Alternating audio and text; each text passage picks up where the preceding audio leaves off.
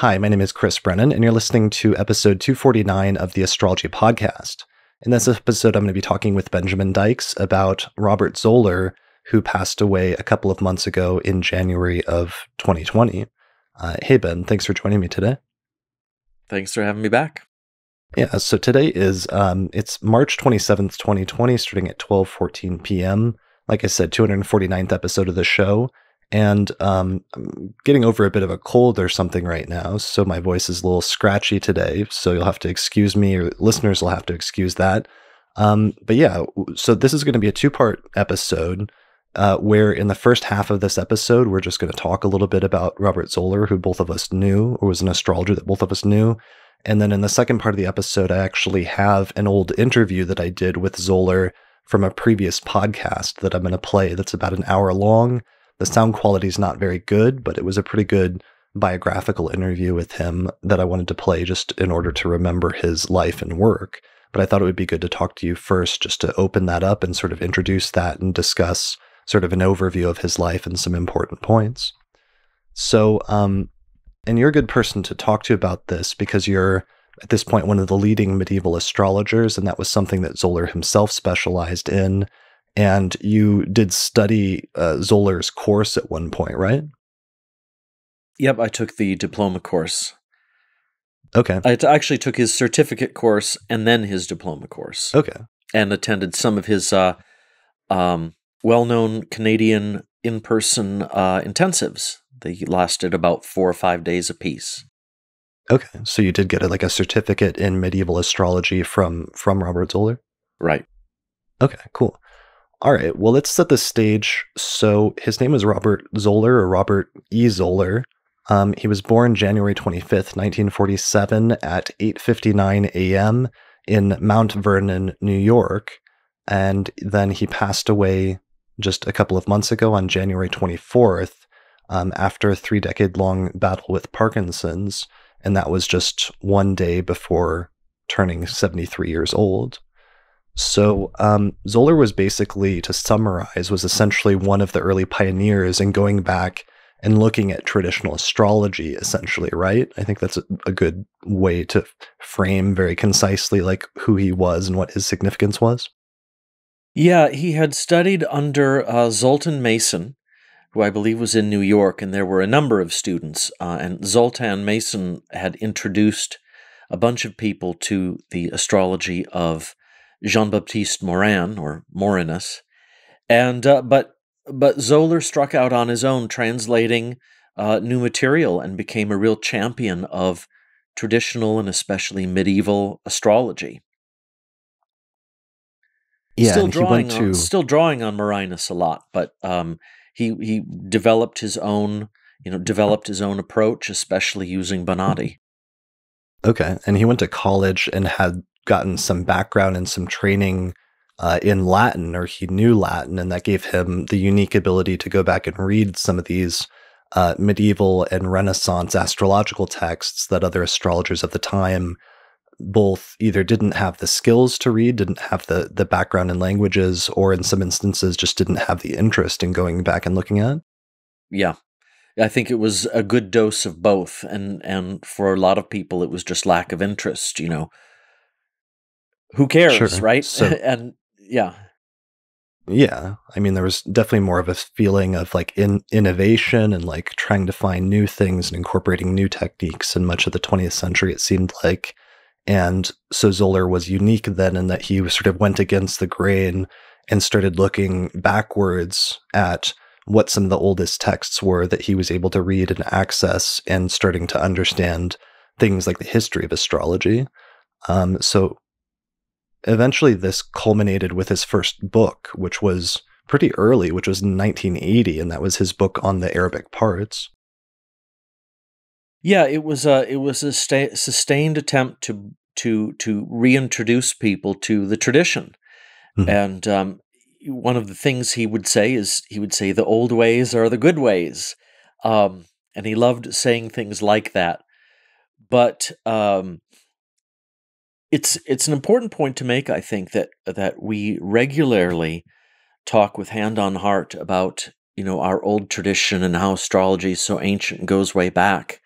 But especially then, most astrologers had no idea what had been happening in astrology prior to Alan Leo. They Hmm. assumed either that it was junk, which contradicts the idea that we have in ancient science, or they assumed it was maybe very similar stuff. So he played an important role in reacquainting us with the very tradition that we normally claim for ourselves and showing us what it really was. Yeah, that makes a lot of sense. So he published the book on the Arabic parts in 1980, and the original title was The Lost Key to Prediction, The Arabic Parts in Astrology. And I think they later, in like the republished versions, flipped the title and called it The Arabic Parts in Astrology, A Lost Key to Prediction, but it was basically the same thing. And that Yeah, book, I have a couple copies right here do you? of his So books. Yeah, that's the republished version that's more like widely known with the I think so. Arabic parts in the title first. So, Yeah. and that book was largely based on Bonatti, right? Yes, it was large. It opens with some of his own Zoller's own speculations based on sacred geometry and Neoplatonism, but most of it is a translation of Bonatti's material on the lots, which in turn he had gotten from uh, the Latin edition of Abu Mashar. So it's Abu Mashar as filtered through Bonatti. Okay, got it. So, and Bonatti was a 13th century, roughly, astrologer. He's like right on the line. I'm never sure whether they say 13th or what, 14th? Yeah, 13th century. And the book also, speaking of reacquainting people with the astrology, it wasn't just a so to speak a dead translation. What he did with this book and others was he then had a bunch of charts in the back where he started interpreting using the old rules. So he was showing us that the old ways were also working and were not just an old relic. Right, because Which even many scholars, even if they were producing critical editions and so on, no one was bothering to practice it, but he was. sure. So he wasn't just into traditional astrology for antiquarian purposes, but he was actually a practitioner of astrology who was reading Mhm. charts and applying the techniques in practice, which again meant he was probably one of the earliest people doing that in terms of Western astrologers going back and looking at some of these techniques. Particularly natal. We have to remember that there's a strange feature of traditional astrology that there are some national differences. That in England, they were not, and I think still do not do much traditional natal astrology, but they were big on William Lilly. Sure. So he was pioneering traditional natal astrology in the US at the same time that people like Olivia Barclay were reintroducing people to Lilly and horary in the UK. Right, in the 1980s. Yeah, in the 1980s. Okay. That's a really good point. So, um, this eventually culminates. I'm not sure if there's any other like things we need to say about him before we move on to the next stage of his career when things started to gain more steam. I mean, I did want to mention, so he was not just a practitioner in terms of being focused on natal and in terms of developing predictive techniques, but and an approach to practical astrology, but he also had kind of a um, uh, religious or philosophical interests in astrology, and there's like a strong undercurrent of that in his work to some extent as well, right? Yeah, he there were a couple of things. He had a bit of a ceremonial magic background that he sometimes talked about, but he was also very interested in some of the older philosophies like Platonism and Neoplatonism and Aristotelianism, and I don't think he ever got into Stoicism, but I mean, what it, he wrote an article about it, like for the NCGR Journal or something once, to whatever okay, that's worth. okay. So yeah, he was very much interested in the philosophies as well. So one of the one of the contributions I think he made, one of the things that he insisted on was that there's a lot more overlap with traditional astrology and other things like magic and traditional philosophy, there's a lot more overlap than we think. And one of the benefits, I think, or one of the benefits he conferred upon his students was getting them to explore those, because I think it helps people have more internal consistency in their philosophy and outlook when their astrology, their philosophy, their spirituality all harmonize with one another. Mhm. So in teaching traditional astrology the way he did, he was also introducing you to many other areas of the Western mystery tradition and philosophy that many people would not otherwise have gotten into or even known about. Right. Also because the revival of some of those ancient techniques brought up some like philosophical issues that then practitioners had to wrestle with, and that was almost a necessity then of bringing back some of those ancient philosophies at the same time that they were intertwined with. Mm-hmm. Mm-hmm. Yeah. I think it's especially true with the topic of prediction. And I don't know if that's something you want to get into now, or... I'll just like hammer through the rest of his biography, and Sure. then we'll do some of those other like miscellaneous discussion topics. I think now that I'm thinking about it more, that might make more sense. Sure. So in the 1980s, some people have told me that he was kind of like the lone voice in the US sort of promoting traditional natal astrology. And then he did hear, and I think he says in the interview that I'll play later, that he did hear that there was starting to be this traditional revival that was being spurred by people like Olivia Barclay around horary in the UK, and he found that to be really encouraging. But it wasn't until 1992 when he met up with Robert Hand and Robert Zoller that they decided to form a translation project to go back and translate a bunch of ancient astrological texts into modern languages, into English, and actually start reviving the tradition in full, and that was the birth of Project Hindsight. So that was in 1992 with Robert Schmidt and Robert Hand, who were the two other principal founders of Project Hindsight, the three Robs, or the three Robites, like some people call them. Mm-hmm. We owe them a lot. Yeah, that was a historical, really important turning point in terms of traditional astrology, and Zoller, I'm sure, was brought into the project to some extent because he had been doing it longer than anybody in terms of studying the tradition and studying traditional astrology, and also producing some of those translations and working with the techniques. So certainly he'd been working with traditional astrology longer than Hand, and Schmidt, of course, while he had more of the background in classics and mathematics and everything else, was newer to astrology at that point, circa 1992, than either Zoller or Hand would have been.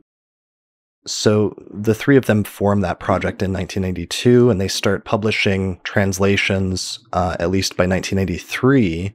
And under the auspices of Project Hindsight, Zoller, with some translation and some editorial help from Hand and Schmidt, published several translations from Latin, including parts of Guido Bonatti.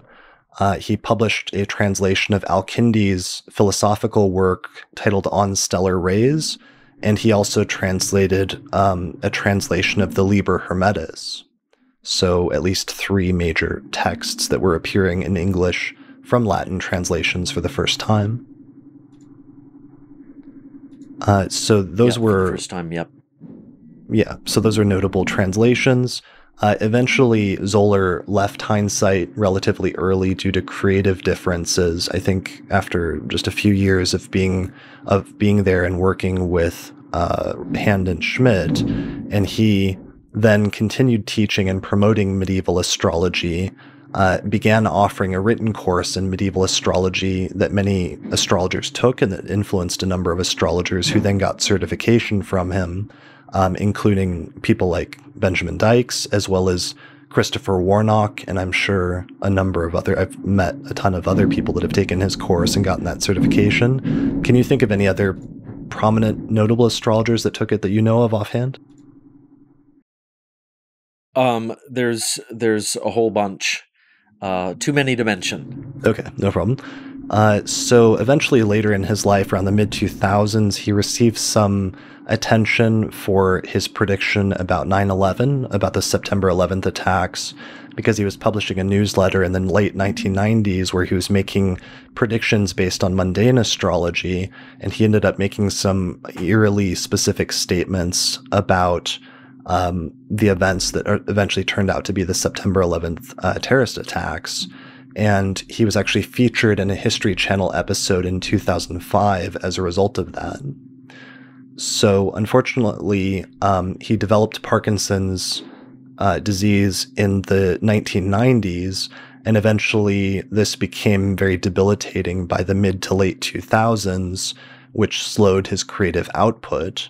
And that was something he struggled with over the course of the past 2 decades until he passed away in January. Yeah. Yeah, there was a story that I've heard. I hope I'm not just spreading a rumor, but there's a story that I've heard that in the 90s he was doing construction work. And on a construction site he got hit in the head by something. And that it was shortly after that that the Parkinson's symptoms started to happen. That's how I remember. So it's unknown whether or not he developed Parkinson's the way it normally happens, or whether there was some kind of damage done by the injury. But it meant that he struggled and suffered for many years with something that is really hard to understand, what he went through. Yeah, and I think Dimitra told me a different story about some other speculation of how he might have gotten it.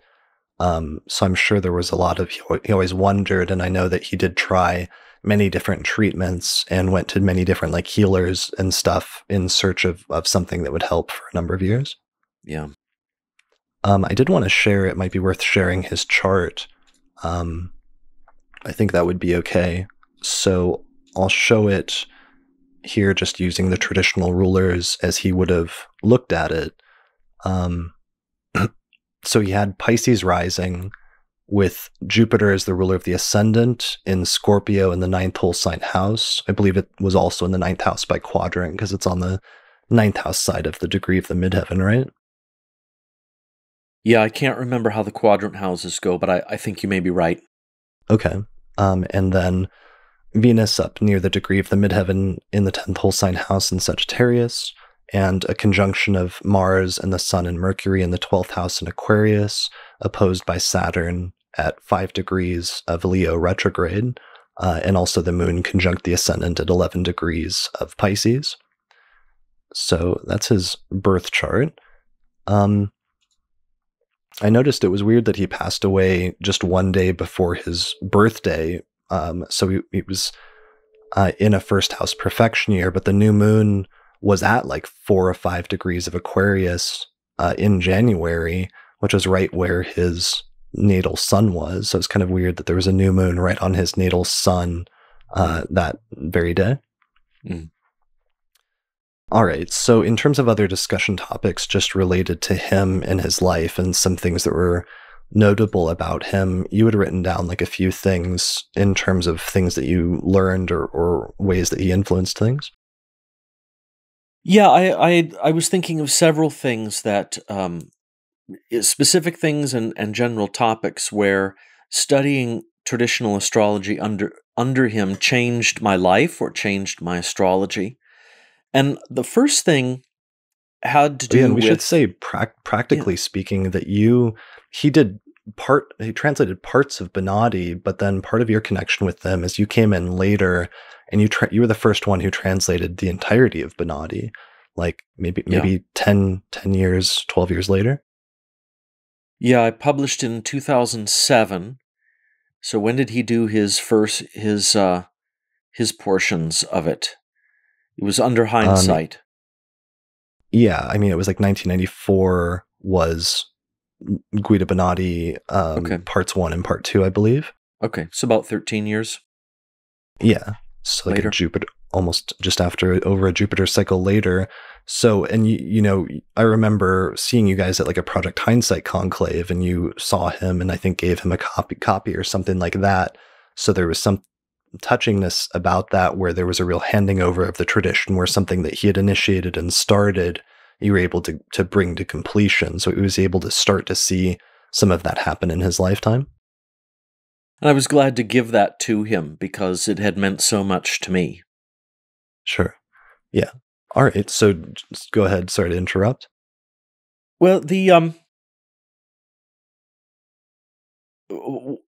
one of the things that originally attracted me to the traditional astrologers, one of them was the idea of learning the new techniques or the old techniques. So you might think this is all about, technique-oriented concerns.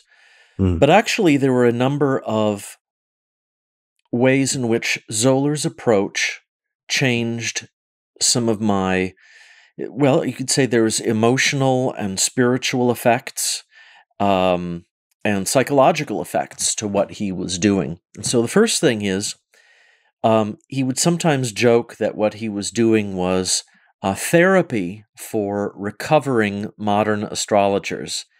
And right, because he was really like adamant. He became a what's the right way to put it? Like an extremist, like a traditional extremist in some level, almost to put it jokingly, but not really. Purist, yeah. Purist. Strident. Strident could be a way of putting it.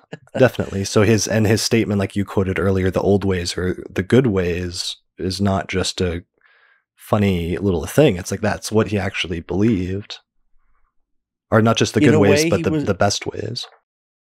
Yeah, in a way he was like the old Stoics who loved coming up with really dramatic statements like that could either excite you or turn you off, but if you look at them in the right way, they do something very important.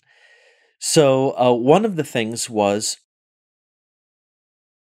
one of the practical things you have to do right away in your astrology program is you have to turn off all the outer planets and the asteroids. And to many modern people, this is a great shock. But one thing that this does is it forces you to realize how your mind actually works. Because most people don't even notice that when they look at a chart, their eyes look at Pluto first, for example. They're not even aware of how their mind is actually working. And what he was doing was removing from the chart the things that many people are addicted to without even knowing it, and forcing you to re-examine and reacquaint yourself with the other 7 planets. Poor old Saturn has nothing to do when Pluto's in the room. So we started becoming aware of what is it that we are looking at. Also in the chart, what kinds of things are we looking for? Many people, and this is maybe natural in some ways, but there is something ghoulish about how many people look at an astrology chart. If their eyes look directly and immediately at, let's say, Pluto and Uranus, and they're looking for trouble and problems, like they're looking for psychological complexes, they're trying to dig up dirt in your, from the depths of your mind, it makes you ask yourself, what am I really doing astrology for when I can't rely on some of these things as crutches? Also, at the same time, that being said, though, you said one of his first tasks that you have to do as a student is calculate your length of life, right? Well, that's later. That was in a later lesson. Okay. This was an initial shock, kind of an initial shock treatment. It wasn't as much of a shock to me, but so you take these things out, but it also forces you to ask, if I don't have, let's say, these outer planets or asteroids, and if I'm taking things out of the chart and making it look cleaner and simpler, I'm starting to ask myself, what kinds of explanations do I have for what's happening in the chart?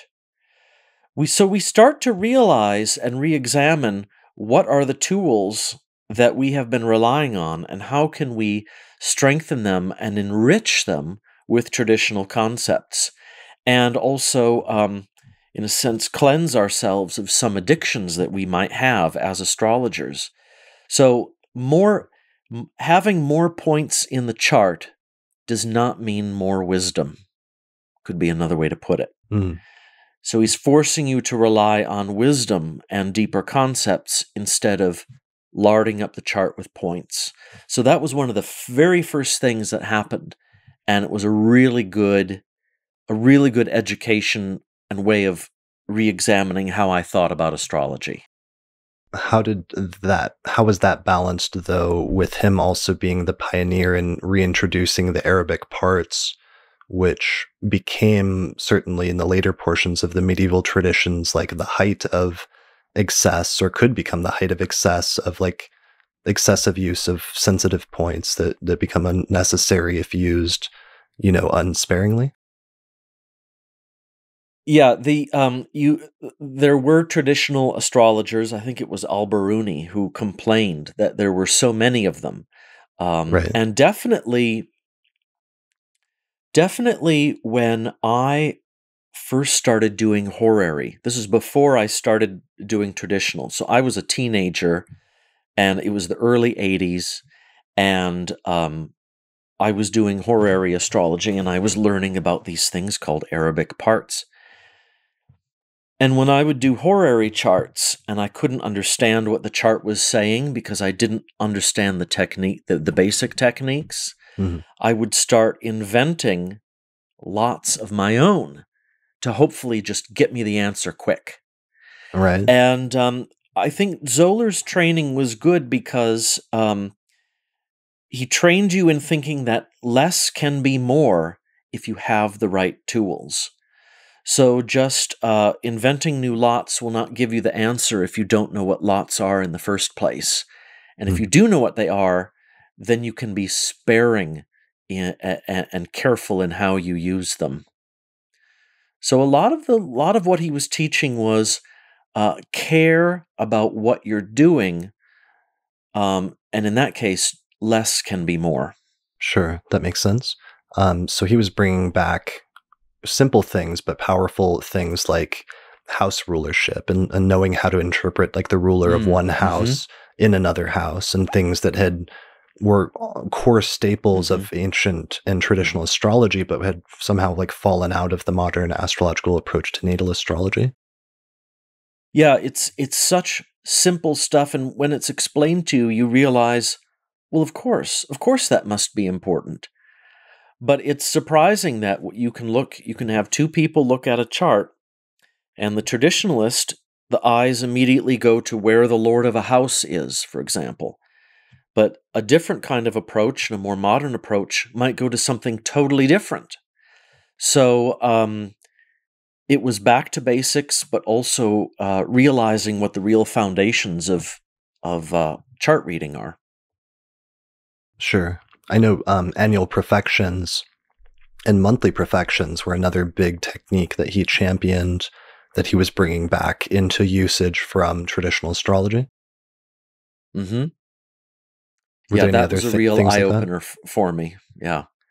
I'd never heard of such a thing. I just thought there were progressions and transits.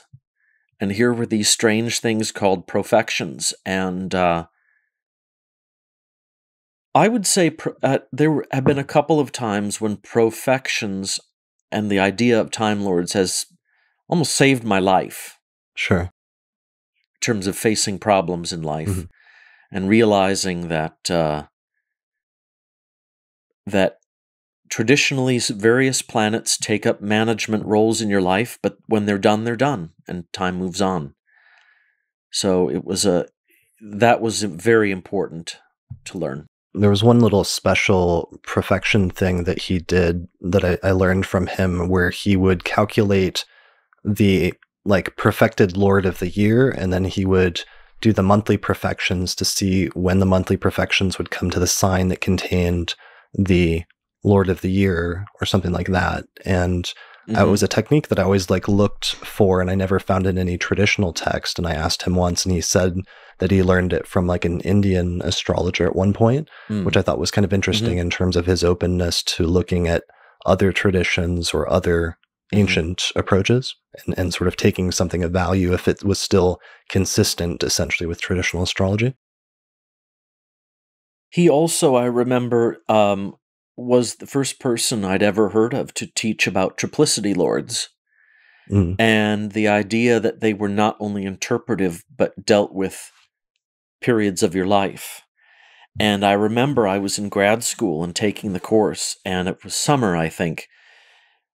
The campus was all emptied out. It was just me and other grad students basically on campus, and I walked around for hours. I could not wrap my mind around triplicity lords. mm, And it took hours and hours of walking and walking, walking, and finally understanding them and realizing that my way of looking at the world had changed. So there was a lot of recalibrating your mind that happened because of his teaching. sure. What were the other things? You had two or three other points of things like that? Well, one was something you mentioned that was one of the early lessons in prediction it was on longevity and using the techniques to understand the standard life expectancy of a native and how to predict possible ends of life. And the homework for the lesson was take your chart and predict the date of your own death. And again, it was kind of a shock. But it was really instructive because I realized, oh, this is really serious stuff. Mm, Just as the old astrologers who worked for kings and generals, their lives were on the line if they got things wrong. And I thought about how easily I and other people just show their charts to everybody. We show hey, look at my chart. And that's when I really realized, oh, wait a minute. If someone can see something like my likely date of death, do I really want to be that open and promiscuous about showing everyone my chart? And what kind of flattery or vanity is involved in me doing that? So that was a really serious moment when I had to then get out my chart and apply the techniques and face my own death. interesting. And I feel like some of that thing about not sharing your chart also seemed like it came partially from the magical tradition, and that was something that he also had some interest or some background in. I know Christopher Warnock, when I interviewed him a few months ago, said that Zoller was actually the one who first introduced him to the Picatrix, which then ended up being very influential in terms of Christopher Warnock's later work to promote that and eventually have it translated and be one of the sort of primary people promoting the practice of astrological magic and its revival again in recent times, especially the past few years or past decade. Mm-hmm. Yeah, he had influence on so many of us in so many ways. Sure. So that was, I mean, that was a specific example of a technique that really had a big effect on me. I think another example would be we were talking about one of his other bombastic statements about astrology and objective truth, but in terms of prediction, this is kind of a well, it's a practical and kind of a moral thing. Many people think that in traditional astrology, with so much prediction going on, that traditional astrologers are really big on control. Like we think we can control everything, or we want to control everything through prediction. But it's actually the opposite.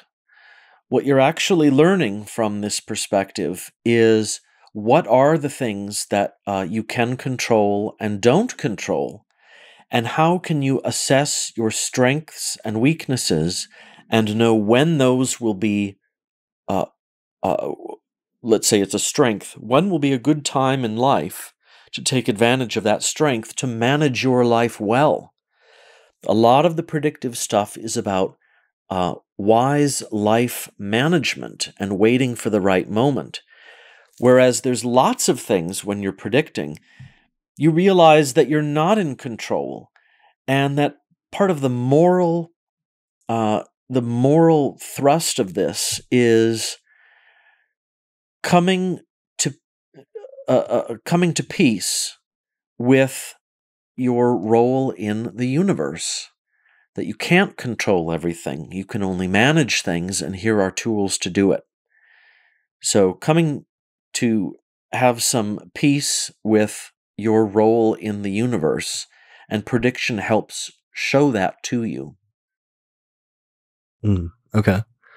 And along those lines, I mean, that does bring us to that statement that you mentioned in terms of he did sometimes go far. I remember, so my connection with him is when I was living at Project Hindsight for 2 years, from 2005 to 2007, he moved back there and he reconnected with Schmidt briefly and lived in the same house basically for a year when I was still there. So I lived in the same house as him for a year.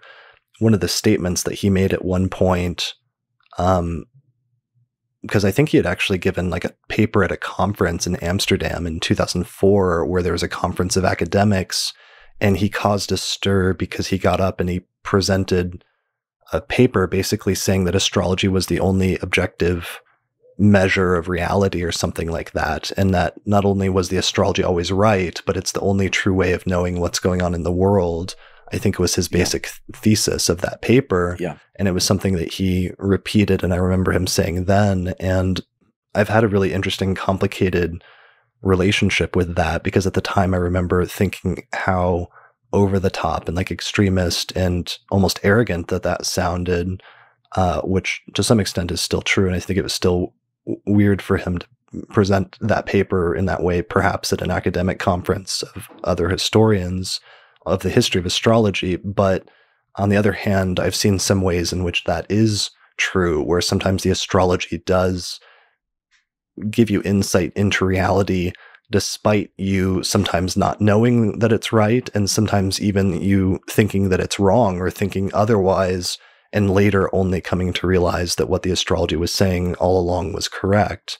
And I've gotten a better sense of why he started approaching things from that perspective, and some ways in which that might have actually been true. Yeah, I think you're right to say it's an approach and a perspective, because even if it's not simply true that astrology is the only, it's the only objective measure of reality. I think that's how I remember it. Okay. But he would say that may not strictly be true, but it might be good if you at least acted that way and focused on the idea of objective reality. So don't look at the chart and look at Neptune and then ask yourself, well, how do I feel about Neptune? Pretend Neptune is an objective, neutral observer, and focus on what Neptune itself is doing.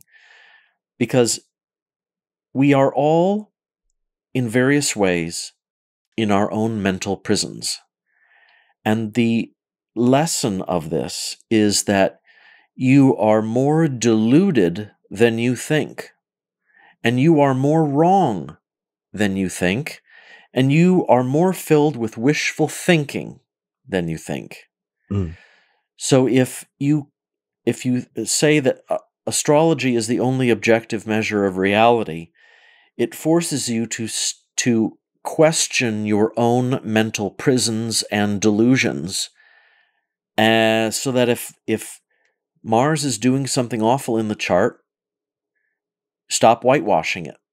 Come to grips with it and learn how to manage it. Yeah, well, and sometimes instead of retreating to your mental prison. Sometimes then I remember that his delineation style could be very straightforward then, and very stark, perhaps too stark in the statements that he would make to clients about what he thought, what his interpretation was of their chart and what that meant about their life. Yeah.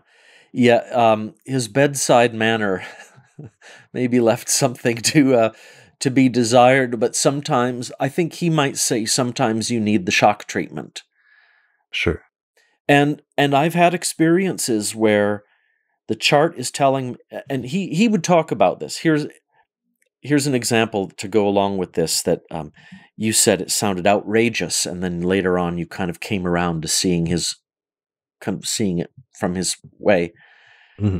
He would talk about how he would do public chart readings. And so when he would teach something, he said you have to have confidence in the astrology, that when you see a chart and you're in front of a group of people, you can say what it means and you don't feel worried about it, Hmm. which can be scary. A lot of people would never do that, Hmm. which could show you that they don't quite trust their astrology. Sure. But he would say sometimes I'm in front of a group and people ask me to look at their chart and you can tell they want a certain kind of answer, but the chart says different. He said, so I tell them what the chart says, and they will tell me that I'm lying. And he would say, the astrology is never wrong. They are the ones who are lying. And I thought, wow, how arrogant can you get? You're telling me that someone is just going to lie to you about their own chart?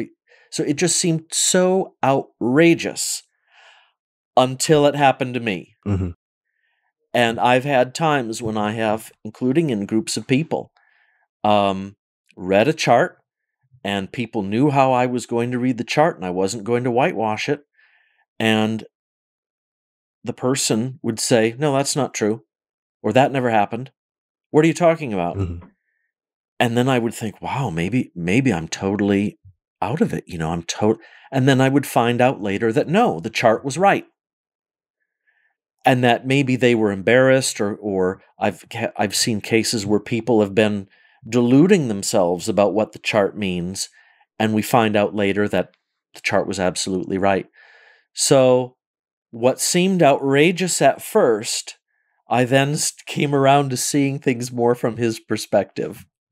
Yeah, I've had instances like that as well, and instances like that, including reading a live chart example where several astrologers did of the same person, and all were seeing the same thing from different perspectives, but the person didn't really confirm it, and then later we learned afterwards privately that something major had happened in that part of the person's life. Yeah. So I definitely see that, and I understood better. There's still maybe some sort of moderation or balance between, just assuming that you're always right, or assuming that the person is lying or whatever, and not getting too overly confident about one's abilities versus the importance of developing some level of skill and confidence. And I'm not sure what that middle ground is, but I at least understand the point better now. Yeah, I think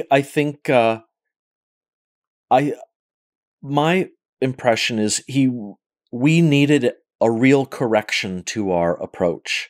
So if it's like Libra, if it's like a balance, we've been like this for too long, Sure. and he really needed to slam down hard to get things more in balance. That makes total sense, and And that's a great summary yeah, of just about everything he did with traditional astrology, actually, because he took everything to yeah, that extreme, but it was because he was like the only guy doing it for so long, and it was such the opposite mhm. extreme for so long that he was trying to balance it out, and maybe being able to contextualize his work like that would make more sense.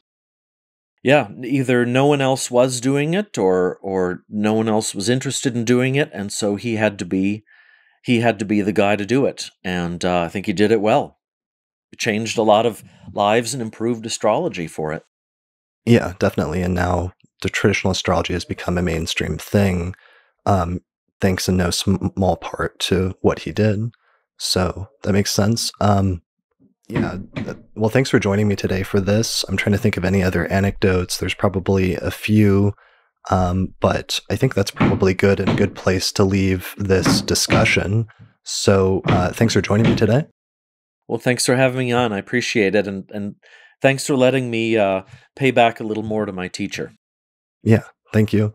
All right, well, I'm going to play and transition at this point into playing this interview from Robert Zoller from 2010 from Traditional Astrology Radio. Sorry, the audio quality isn't great, but hopefully it'll give you some more insight into Robert Zoller and his life and his work. Welcome to WTAR Traditional Astrology Radio. My name is Chris Brennan, and today is Sunday, January 9th, 2011. Tonight I will be interviewing world-renowned medieval astrologer Robert Zoller. Zoller is widely recognized as one of the leading astrologers to advocate a return to traditional astrological techniques and methods, especially starting in the early 1980s with his book, The Arabic Parts in Astrology, A Lost Key to Prediction. So through his work, he's played a major role in spurring the revival of traditional astrology around the world, pretty much everywhere from what I've seen. He also has the distinction of being one of the few astrologers who issued predictions about 9/11 prior to the attacks. So before we get started, I should state that more information about Zoller's work can be found on his website, www.virginastrology.com. So Robert, welcome to the show. Thank you, Chris. It's great to be here. Yeah, thanks for joining me. So I wanted to start off with just some biographical information about who you are and where you've come from and what you've done. So first things first, how did you get into astrology? Well, I was pretty sick as a kid. I had asthma, and I couldn't participate in sports as much as I would have liked. So I ended up staying at home and reading just about everything I could get my hands on. So by the time I was finished with sixth grade, I'd read all the Celtic myths, all the Germanic myths, all the Greek myths and legends. And in the course of doing that, I came across something called folklore. And folklore was primarily the Grimm's brothers, or one of the Grimm's brothers. I forget which one now. But anyway, I read all that stuff. And in there, I learned about magicians and unicorns and things of that sort. But the magicians and the astrologers and the alchemists really intrigued me. So it wasn't until I was in the 10th grade, about 16 years of age, that I was able to get my first book on astrology. And that was Edward Lindo's book, Astrology for Everyone, I think was the title of it. But I couldn't do much with it at the time because I had to prepare to go to college. So I put it on the shelf, back burner, so to speak. And I didn't look at it again until I was out of college. The first college I went to was in the 60s, and as you can imagine, 1965 to 68, there wasn't a lot of college going on in the colleges, especially in New York. So I had a lot more time than I thought I would. And I got into reading as much as I could about astrology at that point. And one thing led to another, and I got a teacher. And eventually disagreed with my teacher. But he was instrumental in setting me on the right track. And this is the infamous Zoltan Mason who introduced you to traditional astrology? And that was Mr. Zoltan Mason, who was my first teacher in astrology, who told me that if I wanted to get into the real astrology, I had to get into languages. And into the classical languages in particular.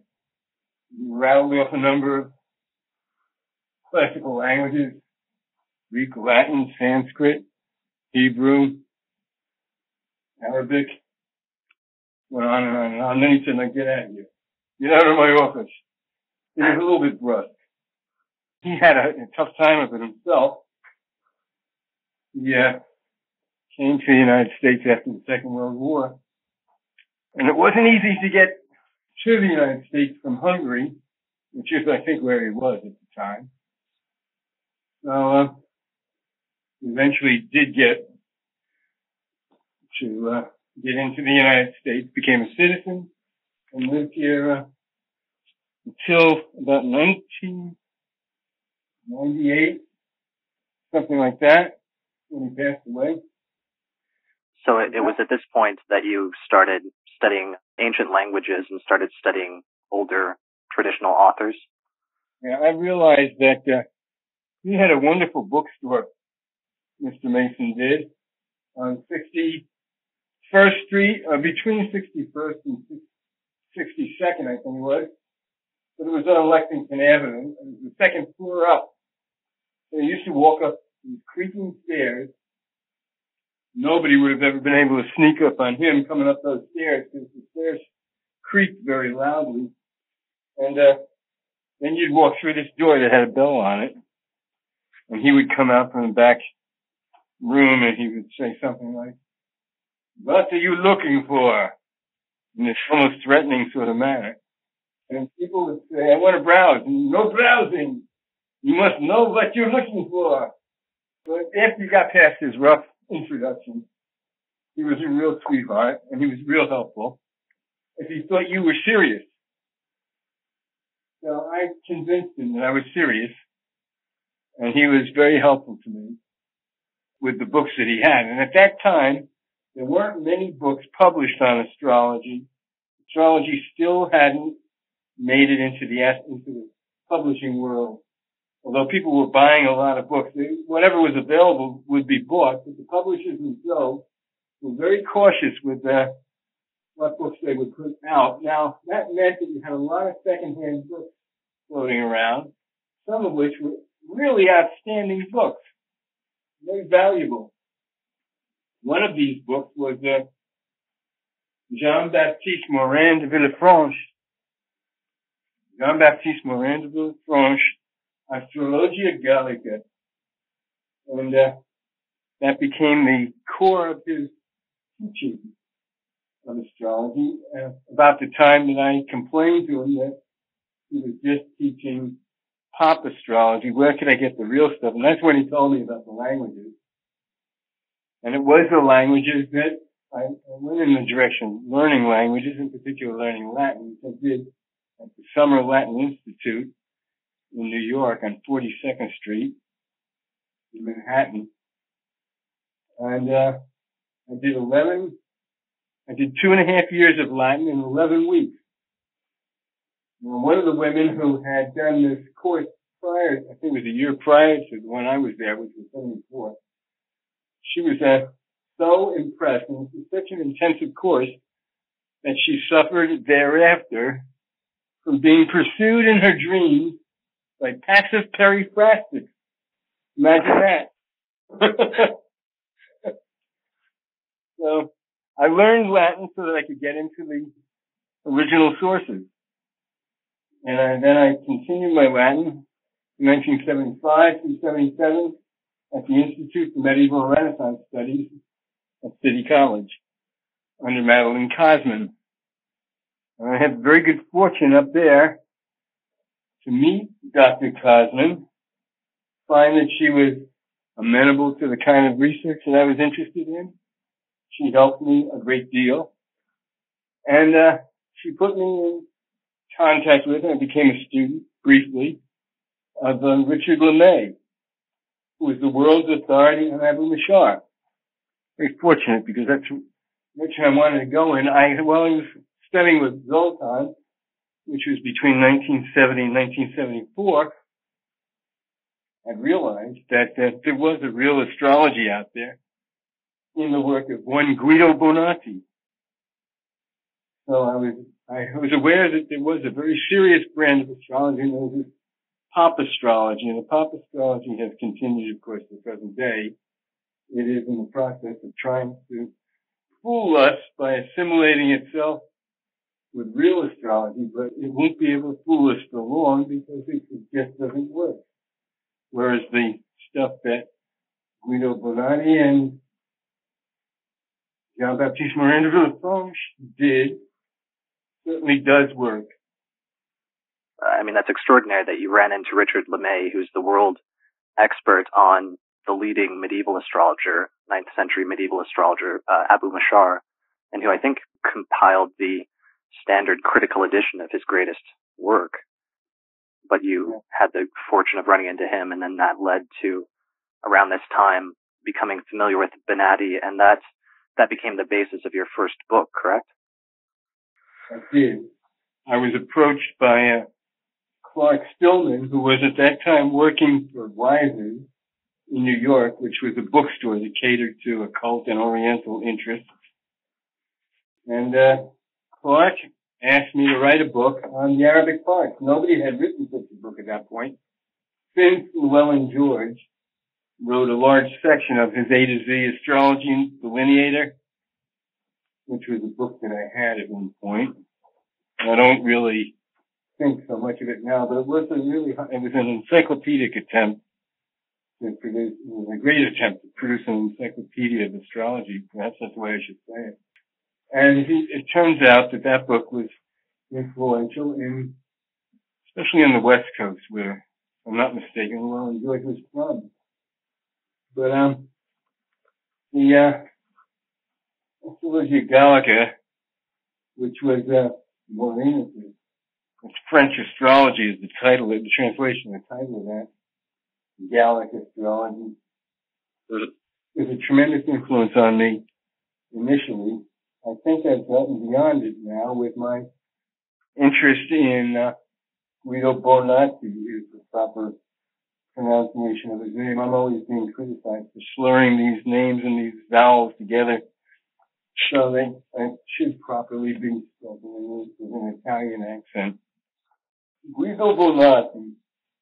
And this is the same Guido Bonatti, who, by the way, Dante placed in the eighth circle of hell in his Commedia Divina, where he says, Vedi Guido Bonatti.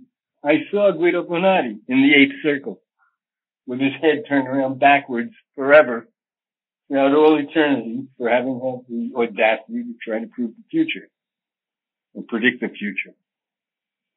But, he puts Bonatti in very good company in the eighth circle of hell, which is where he's actually lodged him in that poem.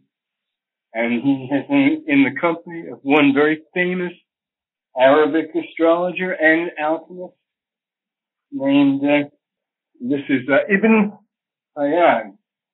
Jabir Ibn Hayyan is the man's name, who is to astrology, or is to alchemy, what Ptolemy is to astrology.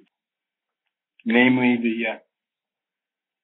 the distant acme, the far pinnacle of knowledge on these subjects.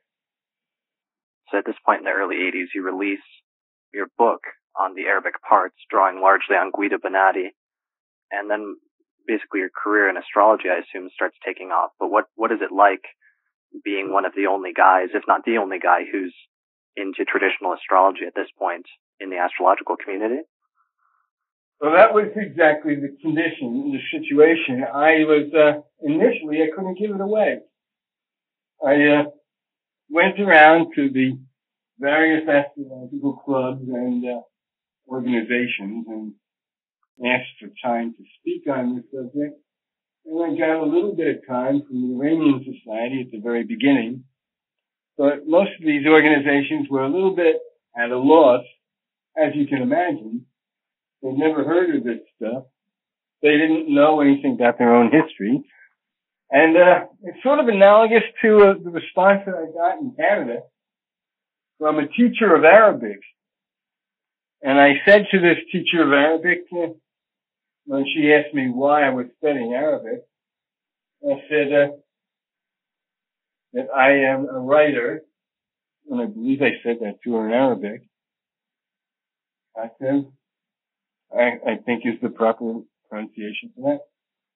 It's a lovely language, Arabic. It reminds me of Hebrew in some ways, and in other ways it reminds me of heaven. It's very rational, I think. And it has these triliteral roots, so you can make up verbs out of these roots, and the same verb can be turned into a noun and an adjective and things like that too. And that's appealing to me. Not like English. But at any rate, I said to her, I'm a writer on astrology. The second question out of her mouth was, of course, you're a writer, but what do you write about? So I had to tell her astrology. And she said, oh, I wasn't aware that the Arabs knew anything about astrology.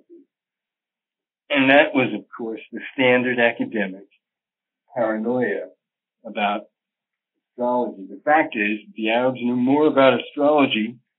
They'd forgotten more about astrology, perhaps, than we may ever know.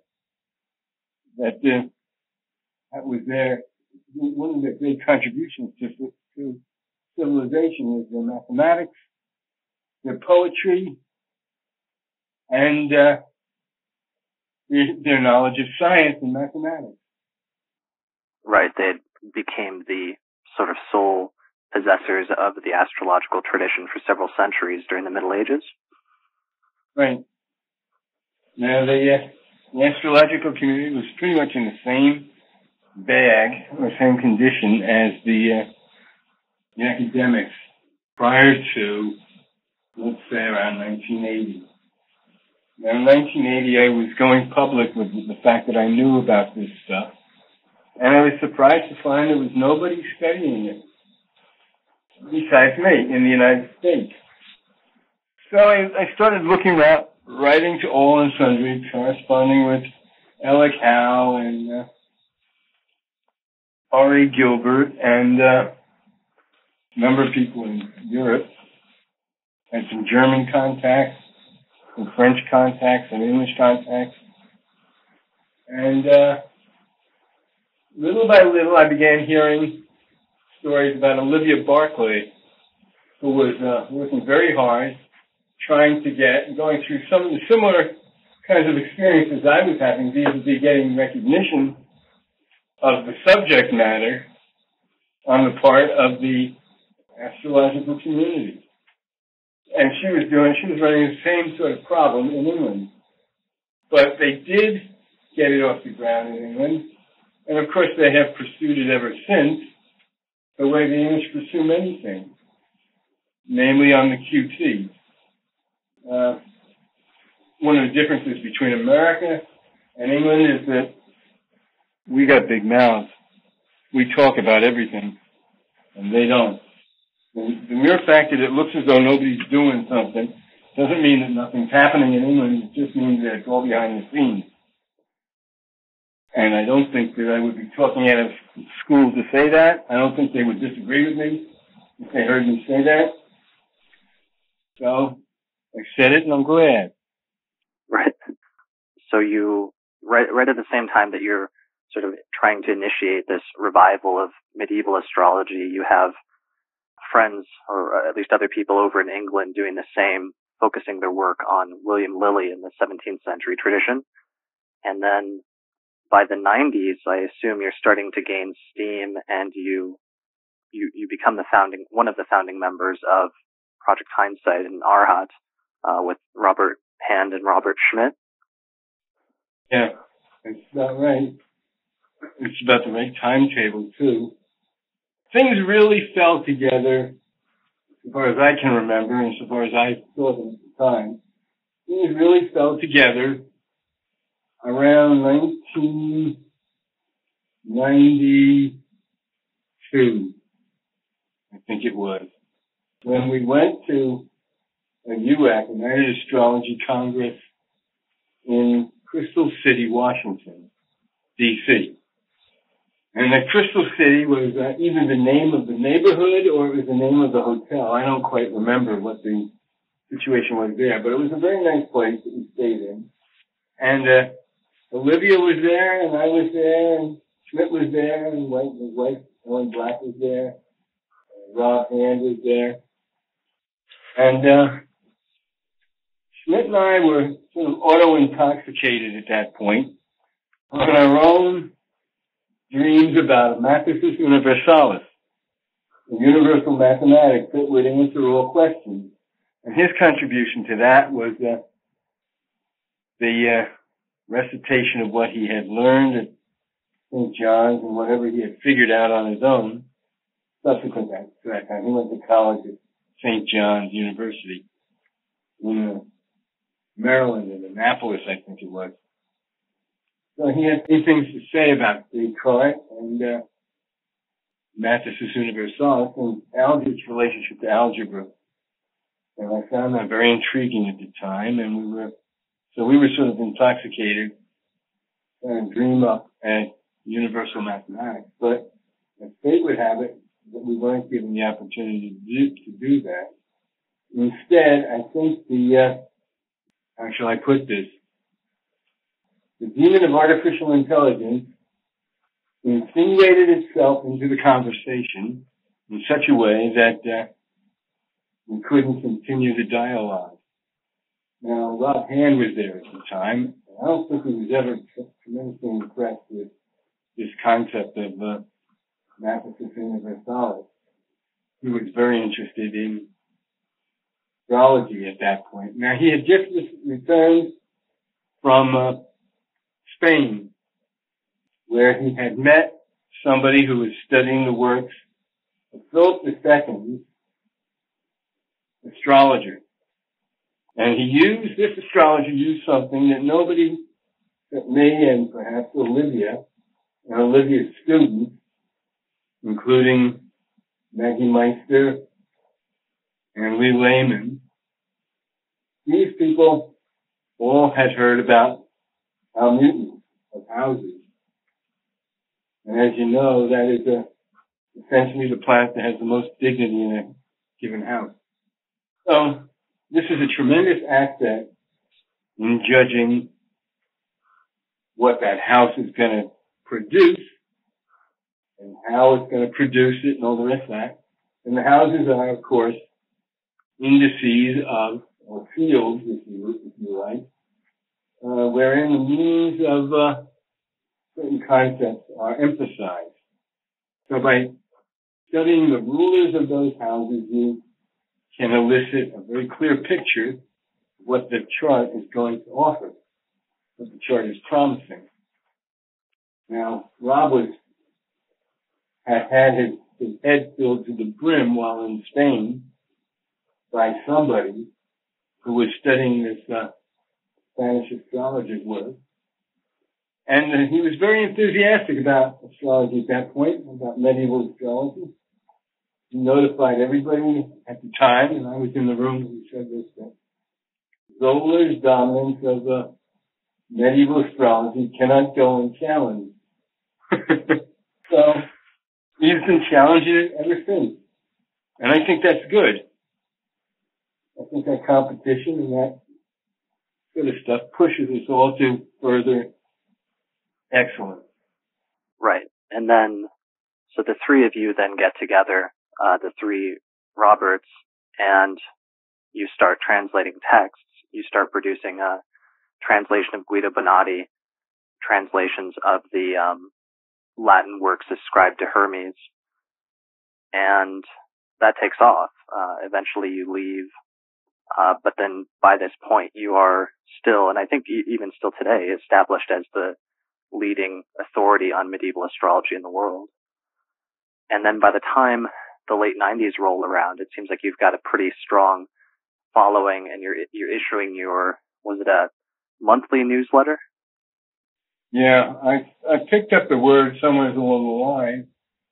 I think I was in the Midwest. It must have been Michigan or Minneapolis is. Sure, you did. New York. Terribly, I don't want to say biased, but that might be the word I'm stuck with here. I just can't imagine anything west of the Hudson River as being anything other than the Midwest. Of course, but that's the way I look at it. Subconsciously, that's the way I've been brought up to look at it.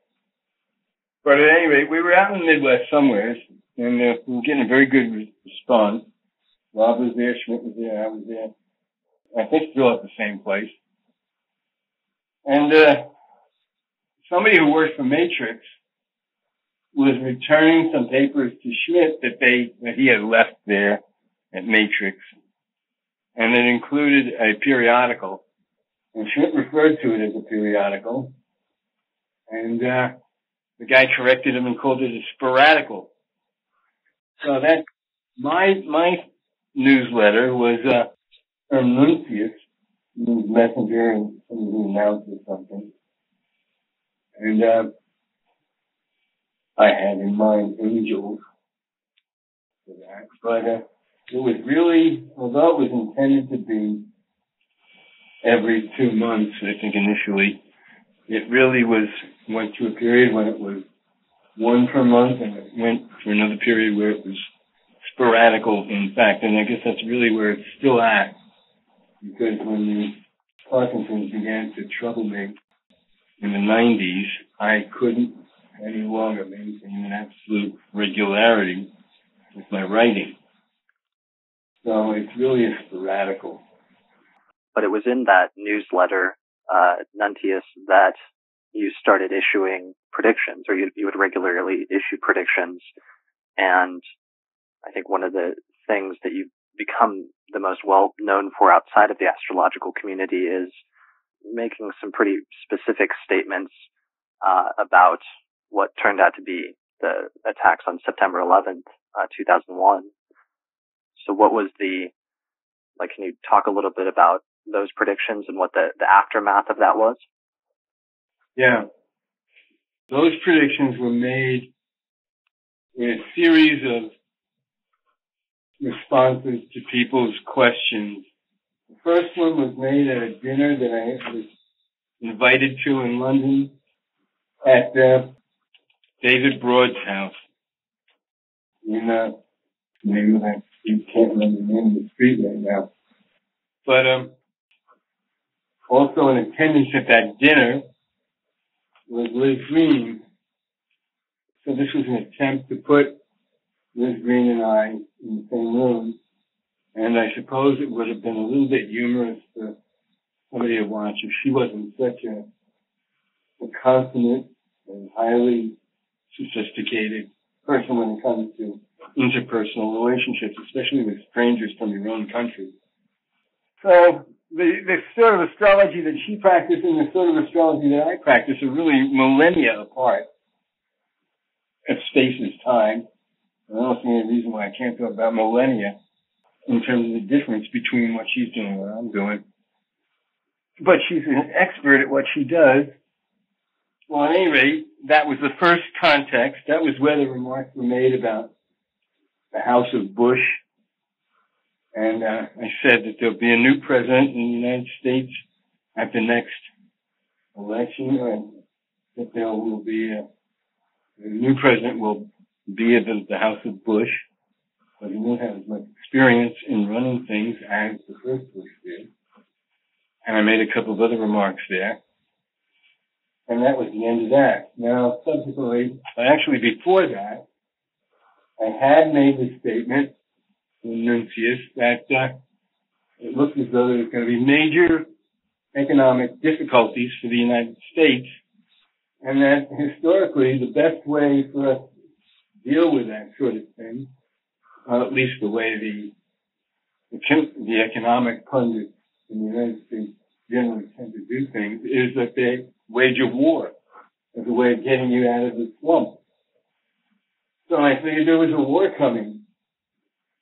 And then I got back home after the dinner in London and looked at everything again, confirmed my concerns, and started paying attention to Milosevic, who was one of the people who I mentioned in the Nuntius newsletter. Now, at the time, he was a free man, so it wasn't long after that they jailed him, and I guess he's still in jail, and I don't know what happened to him, frankly, at this point.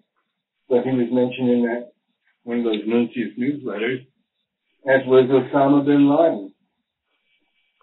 So the final two of my newsletters that pertain to this subject called out the danger of Islamic fundamentalism to American values and the American way of life, named Osama bin Laden, named the month in which the danger was likely to happen, and the area of the country where the attack was likely to come from. So I think I did a passable good job on that aspect of things. Right. I don't think anyone else was able to issue statements that were that accurate. I think you said The Greatest Period of Dangers in September 2001. It'll be on the eastern seaboard of the United States. Something about inviting the depredations of adventurers such as Osama bin Laden. So you made those statements, and I think one of the things that not a lot of people know about is you actually did try to, or you told me once that you tried to contact the authorities or contact the FBI in order to alert them to this, correct? Yes. And not just the FBI, but also the CIA. Right. But your attempts to contact them, or at least to notify them, were sort of rejected? Well, they didn't seem to be acted upon, but I've since learned that appearances may be misleading. If you call up Joe the Plumber, resurrect Joe the Plumber from a previous political debate a couple of years ago, that was a name that was being bounced off of everything. Mythical guy. But it turns out that there are lots of guys named Joe, and some of them are plumbers, so there is a Joe the Plumber. But my point is that you call up somebody who you think is Joe the Plumber, and somebody comes to your door, says, "You have a package for me," and you hand him the package and he goes away. He might have identified himself to you as Joe the Plumber, but who was that masked man? Now, in this subject, in this field, you sometimes don't know who you're dealing with or know who's subscribing to your work. So I don't know who all the people who were my subscribers on Nuncius. And it could very well be that one of them or two of them works for another government or for our own government. This medieval astrology has become very interesting to certain elements of our society. Some of them are religious elements, some of them are political elements, and some of them are... I remember I had a very interesting interchange with a Pakistani fellow, Pakistani astrologer who's no slouch in his kind of astrology. And I learned later that there were probably political connections between him and Pakistan. So you don't always know. And as a result, I can't say categorically that I was turned down. Nobody ever turned me down in that respect. Nobody ever expressed any doubt. But on the other hand, nobody ever expressed any enthusiasm. They didn't come in waving flags saying, "I'm in the CIA." Right.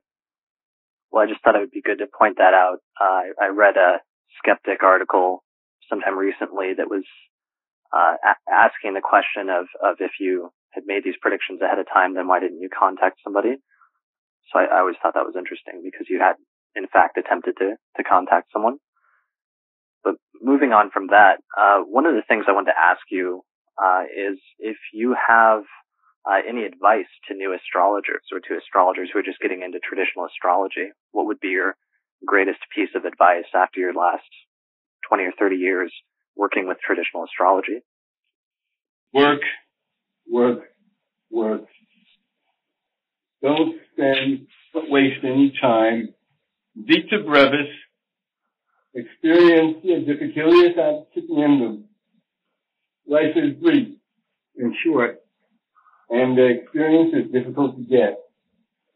So don't waste your time on psychological astrology and any other kind of astrology. Then put your time into medieval astrology, first of all. Start at the bottom.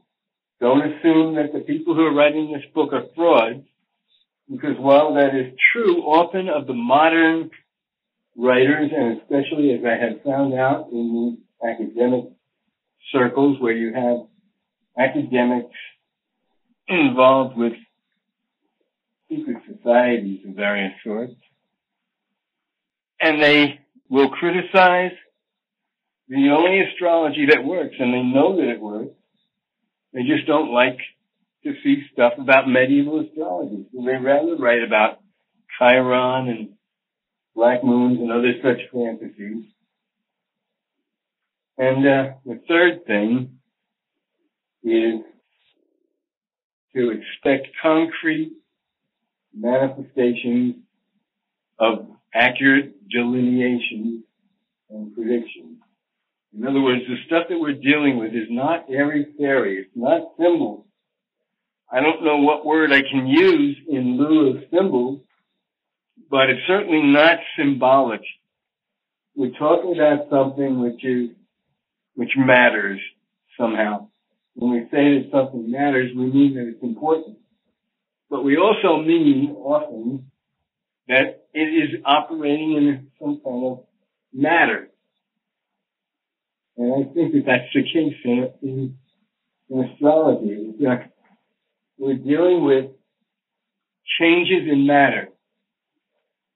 And matter on different levels. Some matter is more refined than other matters. Some matter is grosser than other matters. So there's this given ambiguity or equivocation in the word matter itself. The word itself has at least two different meanings to it. And I have come to conclude at this point, I may change my opinion later, but I don't think I'm going to have to. We have to know what astrology is. This is still in the third heading. And what astrology is the science, the only science at the present time, except for perhaps string theory. This science, called astrology, by the Neoplatonists and the Hermetic philosophers, and I don't really care what the modern philosophers and physicists and all the rest of them are saying. Astrology is a science, and it's a science in particular of how God's will becomes material and shapes this world. And it's a very complex science, but it's an extremely interesting science. And I personally think that when Stephen Hawking holds his television interview with this Jesuit guy, the Jesuit guy says to him, quite appropriately, said to him, I'm sorry to see you actually taking God out of your system. You didn't do that in your previous book. You left the door open as to whether or not there was a God.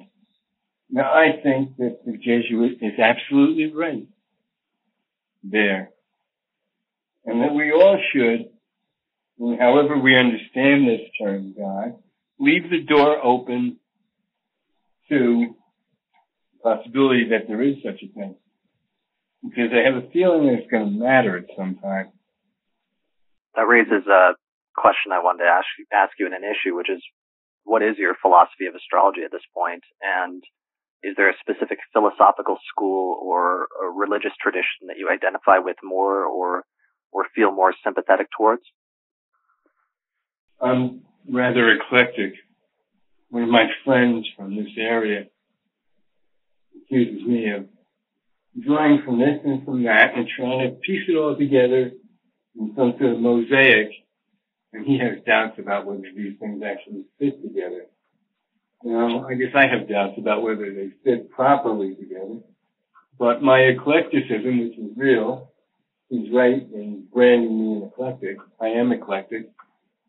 Is nevertheless an effort of a creature, such as myself, looking at the world around me and trying to climb up through the Stygia Dei, the footsteps of God, to the higher realities. Now, what's a higher reality? I better not go there. That's going to take too much time. Let me say instead that in answer to your question, which brand of philosophy do I favor? I'm very much taken with Kabbalah, very much taken with Neoplatonism, very much taken with Hermeticism. Is my philosophy pure in any one of these directions? Probably not, because I'm not a sectarian kind of guy. And yet I did convert to Lutheranism in 1989, partially because it was my father's religion, and because I knew that Johann Arndt, the famous Lutheran theologian, and before him, Camerarius and Melanchthon, were all actively involved in astrology and alchemy and possibly even magic. Certain aspects of magic, natural magic anyway, which is very interesting to look at because it's very clear that natural magic is the parent of a natural science. But at any rate, you raised 2 or 3 questions there. One was, which one of these philosophies do I incline most to? Well, I'm actually, at this point, I'm trying to wean myself out of astrology and go back in the direction of alchemy, because there's stuff that I passed up there years ago that I've got to reconsider. And I'm very much taken by this isn't philosophy any longer. It does fall under the category of practice. And it was the Book of Enoch that really sent me in this direction. You know the Book of Enoch? Yeah. Enoch is a wonderful book, describing something that is mentioned only briefly in the Bible in a number of places. For instance, John on Patmos, and, if I'm not mistaken, Paul, and prior to both of them, Elijah, and before all of them, before Elijah, Enoch himself, all practiced this out-of-body ecstasis, this ecstatic out-of-body experience, where they saw and had first-hand experiences of spiritual reality. So that's something that intrigues me now, and I've been recently looking at Finnish paganism and Estonian paganism and the old Germanic paganism and the Celtic tradition of dabbling in all of those. It started out as a sort of diversion, but the diversion is becoming holding my attention. So I may end up doing something with these 3 areas of study or practice. All the more so because it's plain to me now that the astrology that we're always arguing about and practicing occasionally is a mathematical astrology heavily influenced by the Greeks. Now that's not a criticism of the Greeks, not by far. But it does say that it is essentially a left-brained activity for them and for us. There must be a corresponding right-brain activity in astrology. And I think that is met with in the magical field, but exactly how, I'm not ready to say publicly. Speaking of that, one of the things about your philosophy I wanted to ask you is if you have a strong position on the issue of fate and free will at this point. I know in the late 80s you wrote an article on Stoicism for the NCGR, but then you're also very involved in alchemy and in the magical traditions as well. So where do you come down on that issue of determinism? Well, I think I still got to say, along with the Stoics, that we have a nature, and that nature doesn't really change. But having said that, let me make the case a little bit more strongly. I haven't changed my opinion on the question of fate versus free will, in the sense that I haven't gotten off of the fact that what is going to happen to us happens to us. little that we can do to change it. However, I have seen intervention. I thought I saw it back in the 80s when I was struggling with the fate versus free will concept, and it was coming down on the side of determinism. But now I have seen so many examples of intervention, which, in a sense, I've got something to measure it against now in astrology. In astrology, I can say, this is what's going to happen. And the magician, or whatever you want to call the feminine version of the magician, maybe magician, I don't know, witch, maybe. A nigromancer, that's a nice word, I like that word. That person walks onto the scene and begins to change things for people. So, I can't help but conclude at the moment, and this is, I'm very uncomfortable with this, because this is not, with reason you like to, even when you don't agree with the conclusions, you like the conclusions to be clear, unassailable, plain as the nose on your face, and unambiguous. But we don't get that in life, it seems. And as a result, what I have seen and what I can attest to is that change can be brought about if you know what to do and how to do it, and do it long enough. And that might sound like a bit of a cop-out if you think about it, because it might sound as though to do it long enough might be years.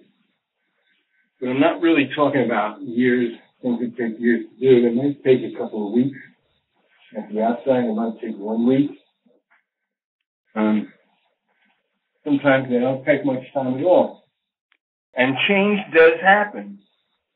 And it's clear to me that this change would not have happened if it weren't for the intervention of this person with the special abilities.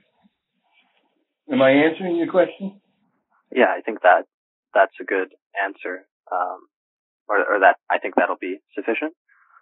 One of the last things I want to ask you is, do you have any advice or insights into any techniques or technical doctrines that you feel have been really useful to you, but that you feel that not a lot of people know about at this point? Yeah. Now, this is a funny question, because this is, in one sense, getting right to the core of the issue about teaching and what you teach people and what the context is in which the teaching takes place. Well, one of the things I can say safely is that the dispositor has a twofold relationship to the planet or sign disposed by it. And this has helped me a lot in my delineation. I think that I ran across this rule that I'm about to recite, first in Maureenus, Jean-Baptiste Maureenus de France.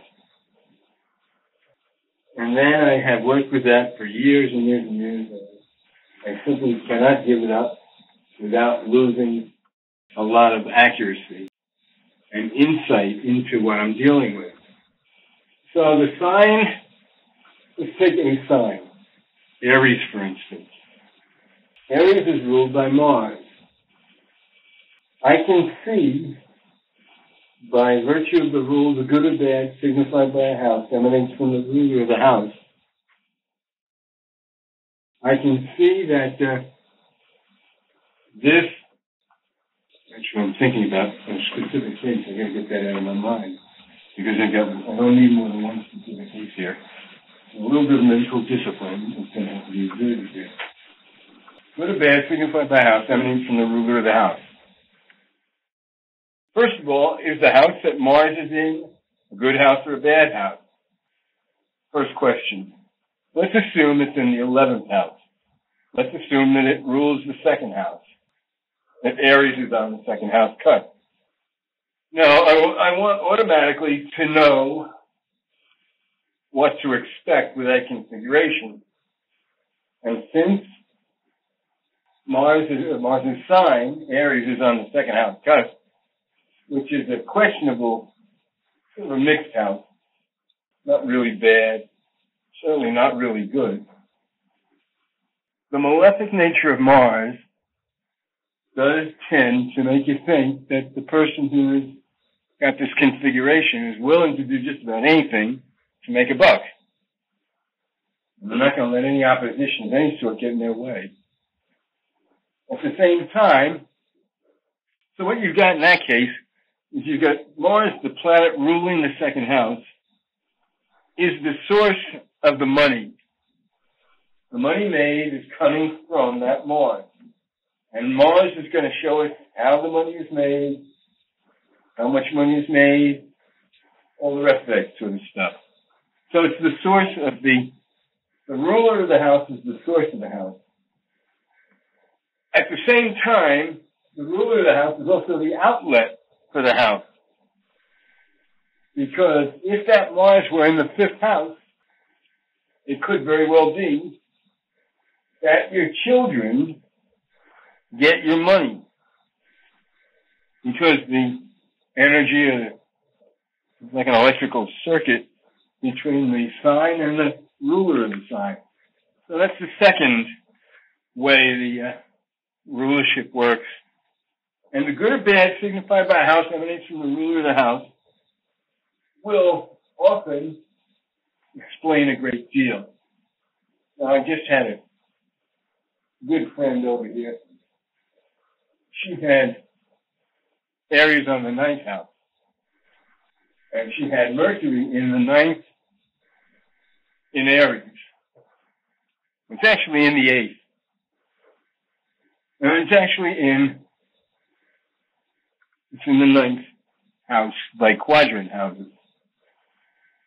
Ninth house by quadrant houses. Taurus would be the ninth house, and that goes a little bit to the left by whole sign houses. Now, if we look at this from the point of view of whole sign houses, that Venus in the seventh house, which is exalted in the seventh house, promises a lovely partnership. She hasn't had very lovely partnerships because her Mercury, the ruler of her ascendant in Aries, in the ninth house by quadrant houses, is square to Jupiter, ruler of the seventh house. Well, the ruler of the first and the ruler of the seventh in inimical relationship to each other by the square makes for hostility there. But if you want to get into, and she has had plenty of hostility in their relationship, notwithstanding that Venus, which I think is going to eventually pay off and help her a great deal, but you've got to keep her buoyed up in order for that blessed day to come by. You get where I'm going with that? Yeah. I think that makes a lot of sense. That's definitely a core rule. And I've seen you apply that. If I want to go further, I can say about that Mercury in Aries makes a debater, somebody who is very good at debating legal issues in particular. And in the old days, in the Middle Ages, they would say canon law as well as secular law. And she's sharp as a tack, but she's got problems with her relationship. But that Mercury in Aries is disposed by Mars. And Mars is causing that debate. So if you can do that and you can link in the house meaning to the planet's positions in the signs, you've got detail, which is very admirable. Okay. Well, I guess we'll go ahead and wrap this up. What are you working on now, and where can people find out more about your work? Well, they can go to www.virginastrology.com at the moment, and hopefully for a long time hence. And what I'm working on at the moment is stuff that I alluded to before, talking about this non-mathematical astrology. I'm very interested in the spiritual aspect of astrology, and perhaps even in the religious aspect of astrology. So I'll leave it at that. Okay. Well, great. Well, everyone, please check out his website at virginastrology.com. And Robert, thanks for coming on the show. Thank you for having me, Chris. It's always a pleasure talking to you, and I hope that everybody enjoys or was edified. But most importantly, that they enjoyed what I was talking about. Well, that's it for tonight's show. Thanks for listening to Traditional Astrology Radio, and I will see you next time. Thanks to the patrons who helped to support the production of this episode of the Astrology Podcast through our page on patreon.com. In particular, shout out to patrons Christine Stone, Nate Craddock, and Marin Altman, as well as the AstroGold Astrology app available at astrogold.io, the Portland School of Astrology at portlandastrology.org, and the Honeycomb Collective Personal Astrological Almanacs available at honeycomb.co. The production of this episode of the podcast is also supported by the International Society for Astrological Research, which is hosting a major astrology conference in Denver, Colorado, September 10th through the 14th, 2020. More information about that at isar2020.org. And finally, also SolarFire Astrology software, which is available at alabe.com, and you can use the promo code AP15 for a 15% discount on that software. For more information about how to become a patron of the Astrology Podcast and help support the production of future episodes while getting access to subscriber benefits like early access to new episodes or other bonus content, go to patreon.com/astrologypodcast.